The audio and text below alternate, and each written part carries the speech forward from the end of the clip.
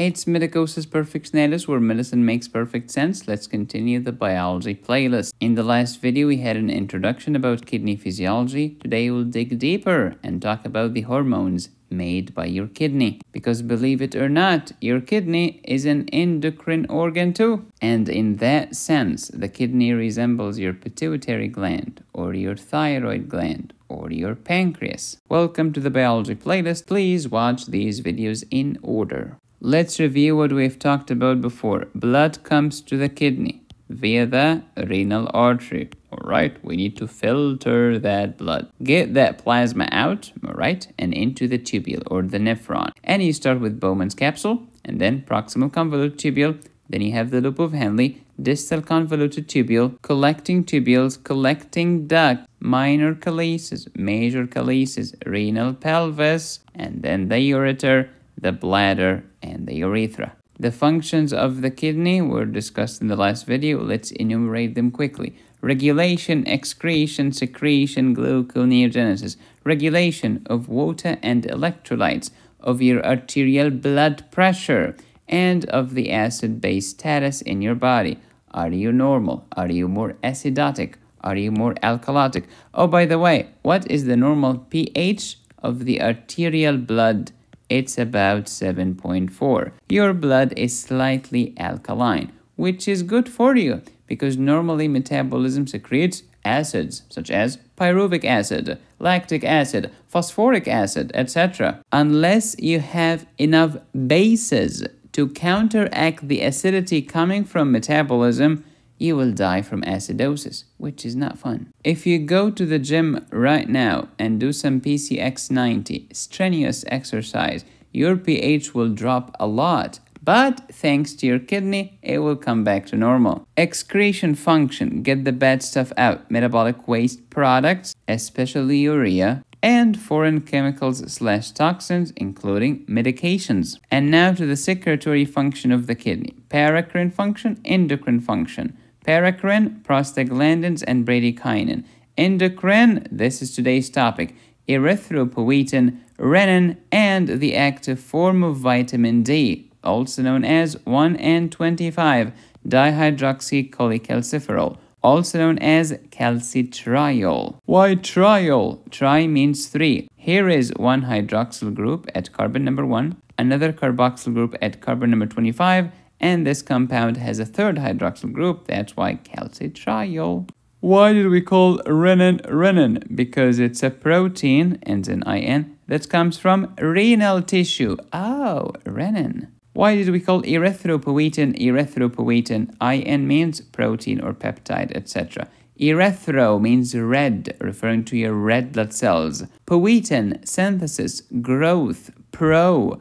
Oh, it's a hormone that is pro red blood cell production from the bone marrow?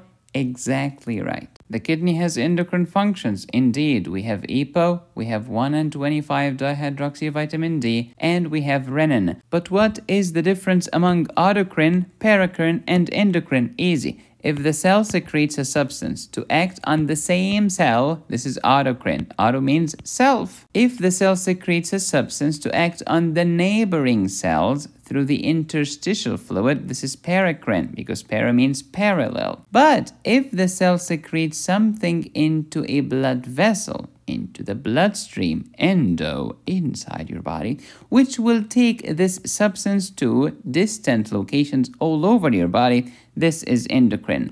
This is the story of the renin, the EPO, and the vitamin D. EPO is to tell the bone marrow to make red blood cells. 1,and,25-dihydroxyvitamin D is the active form of vitamin D, which is super good for your bones because vitamin D, believe it or not, increases calcium, which is good for bones. And renin is good because it raises your blood pressure in case you have a hypotension. As we have discussed before, your blood is made of plasma and cells. The plasma, water and proteins. The proteins, albumin and globulin. The globulins, alpha globulins, beta globulins, or gamma globulins. Alright, this is the story of the plasma. How about the cells? We have red blood cells, white blood cells, and platelets. What is the function of EPO? EPO is a hormone that comes out of the kidney and tells your red blood cells in the bone marrow to be fruitful and multiply. Hey Medicosis, let me ask you a question. Is the bone marrow the only organ that makes red blood cells? It's the main organ in adults. But let's go back to embryology. Here is the sequence of events. Yolk sac, liver, spleen, bone marrow. Yolk sac, liver, spleen, bone marrow. When you were a tiny embryo in your mother's womb, the first organ to make red blood cells was the yolk sac, and then liver, and then the spleen, and now it is your bone marrow. Under the influence of EPO, which comes from the kidney. Integration, baby. Suppose that I have anemia. What will the kidney do? The kidney will respond by increasing erythropoietin production. Erythropoietin, synthesis of red blood cells. More red blood cells. Where did they come from? Well, from their parents. All right, reticulocytes, yeah. And before them, erythroblasts, etc. Absolutely right. This is a normal kidney. This is physiology. Let me tell you about pathology. A bad kidney, e.g. chronic kidney disease, is not making any EPO. Bone marrow is not making any red blood cells, and you become tired and pale, pale and tired, anemic. Arguably the most common pathology in the world in the history of humans. Although I always wonder which one is more common, anemia or errors of refraction of the eyesight. We're done with EPO. Let's talk about vitamin D. Or, I'm sorry, I should be more specific. The active form of vitamin D, the calcitriol, the 1 and 25 dihydroxyvitamin D, or vitamin D3. Here's the story of vitamin D. Not kidney, not kidney, kidney. So the kidney is going to function at a later part of the pathway for vitamin D activation. This is the active form right here. This is the calcitriol that I'm talking about. Trio, 3. Now let's go back to square one. All right, vitamin D. I need sunlight. I also need a good liver. Vitamin D needs a provitamin D before vitamin D. What's that? 7. Dehydrocholesterol. Cholesterol. Oh, that's why I need my gut, because I eat fat, and I need my cholesterol because it makes fat. All right, this is dietary cholesterol versus de novo cholesterol synthesis in the liver. You need a good gut and a good liver. And you need some good skin. Why? To reabsorb sunlight. What's the name of the compound now? Cholecalciferol. What does chole mean? It means liver or bile. That's why cholesterol is called cholesterol. It's a steroid. It's a fat made by the liver. If I were to draw the chemical formula of cholecalciferol, you will see one hydroxyl group there. Okay. Let's add another hydroxyl group. Who's going to add this? The liver. Thanks to an enzyme known as 25-hydroxylase. Why ACE? Because it's an enzyme. Why hydroxyl? Because we're adding a hydroxyl group. Why 25? Because I'm adding this hydroxyl group at carbon number 25. And therefore I have a compound known as 25-hydroxyvitamin D. Also known as 25-hydroxycholecalciferol or calcifediol. Why diol? Because originally I had one hydroxyl group and I added another hydroxyl group, so in total I have 2 so far. Then the kidney will take it to the next level, the apotheosis, by adding a third hydroxyl group at carbon number 1 alpha, or the alpha 1 carbon. Look at that, the 25 has become 1 and 25 dihydroxyvitamin D, or calcitriol. Why? Because we started with 1 OH, the liver added a second, and the kidney added a third, so now I have a calcitriol, the most active form of vitamin D. So listen to me carefully because these 3 words are synonyms. 1 and 25 dihydroxyvitamin D, 1 and 25 dihydroxycholecalciferol, or calcitriol, or simply vitamin D3. This is the one that increases calcium. This is the one that's good for the bones. And this is one of the mechanisms by which parathyroid hormone, which comes from your parathyroid gland, raises calcium in your blood. If you want to learn more about this, I have a complete video on vitamin D in my biochemistry playlist on YouTube. We are done with EPO. We are done with vitamin D. Let's talk about renin. Mark my words. Haven't I told you in the last video that a kidney without blood pressure is screwed, aka no BP equals no PP? Your kidney cannot function, your kidney cannot make urine without an adequate blood pressure in your arteries. And that's why if I get involved in a car accident, if I lose blood, my extracellular fluid volume will decrease, and therefore my effective arterial blood volume will also decrease. Who's gonna perfuse the kidney then? Nobody. I get hypotension, before I know it, the kidney is screwed. We call this pre-renal azotemia or pre-renal acute kidney injury or acute renal failure. And that's why the kidney will act in her own self-interest and try to regulate the volume of the extracellular fluid. Otherwise, the kidney will get screwed. Imagine that you're a young doctor just getting started and opening your private office, and you only have one patient. Wouldn't you like to maintain and take care of that patient? Of course, because without this one patient, I'm screwed. That's why when your blood pressure is low, the kidney will respond, and when the blood pressure is high, the kidney will also take action. If the blood pressure is low, the kidney will reabsorb more salt and water to increase the blood pressure back to normal. Conversely, when your blood pressure is high, the kidney will do the opposite.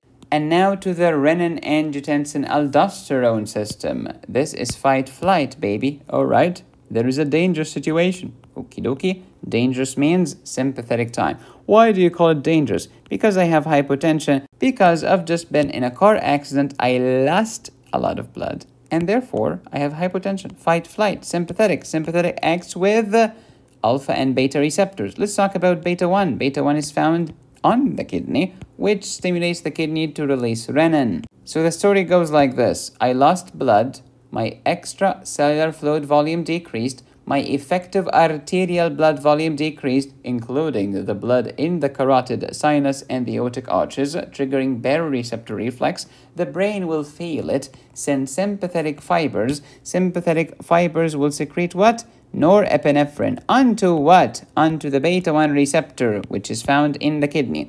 The kidney will respond by secreting renin, the protein hormone, the peptide hormone that comes from the renal tissue, which will convert angiotensinogen. Why do you call it angiotensinogen? Because it will cause genesis of angiotensin 1. That's the job of renin, to convert angiotensinogen to angiotensin 1. And then angiotensin converting enzyme, which comes from your lungs, is going to convert angiotensin 1 into angiotensin 2. Angiotensin 2 has two functions. The first function is in the name. Angio means vessel, tensin means to tense, to vasoconstrict. So it will vasoconstrict those arteries, which will help increase your blood pressure and bring it back to normal. Because remember that your arterial blood pressure equals cardiac output times total peripheral resistance. And if you remember, resistance is inversely proportional to radius. As I constrict the vessel, the radius goes down. Resistance goes up. When resistance goes up, blood pressure goes up and back to normal. This was the first function of angiotensin 2, to tense the vessel. Function number 2 of angiotensin 2 is to go to the adrenal cortex, specifically the zona glomerulosa, and tell her to secrete lots of mineralocorticoids, aldosterone time, which acts on the aldosterone receptor in the kidney, especially the last part of the nephron. We're talking about the distal convolute tubule and the collecting ducts. To do what exactly? Reabsorb two things and dump two things. Retain sodium and water. Get rid of potassium and hydrogen. When you retain salt and water, you will increase my blood pressure back to normal. When you dump potassium, you get hypokalemia. When you get rid of hydrogen ions, you get metabolic alkalosis. That's why renin is the hero of raising your blood pressure back to normal. Why is this so important? Because the kidney without blood pressure is screwed. Forgive my language. The effect of this ACE enzyme on bradykinin was discussed in the last video. Pause and review. In an upcoming video, I'll tell you about the difference between obligated water and free water. What did aldosterone do, please? It reabsorbs salt and water. Say it again. Salt and water, medicosis. Alright, salt and water. This water is obligated to follow the salt. This is an example of obligated water. You know what a free water is? It's a water that doesn't care about salt. It's not attracted to the salt because it is free and independent. Take a deep breath and let me ask you a question. Which of these should be filtered through the kidney tubules? Should we filter plasma? Should we filter all of it? Should we filter the plasma proteins? Should we filter those blood cells? Should red blood cells appear in your urine? Should white blood cells appear in your urine? What do you think? Let me know the answer in the comment section and you will find out in the next video. Pause and review. And one more time. Repetition is the mother of pedagogy. To take your pedagogy to the next level, check out my renal physiology course, which you can download today at medicosisperfectionalis.com. Comes with 10 videos and cases, my PDF notes, and a humongous Perfectionalis Ultimate Notebook, which you should print and keep for you forever. Knowledge is incremental. Keep learning, keep improving. Your patients depend on you. Just like how the obligated water depend on the sodium, and exactly like how the kidney depends on adequate arterial blood pressure. If you want to learn about kidney pharmacology, check out my diuretics videos inside my cardiac pharmacology course on my website.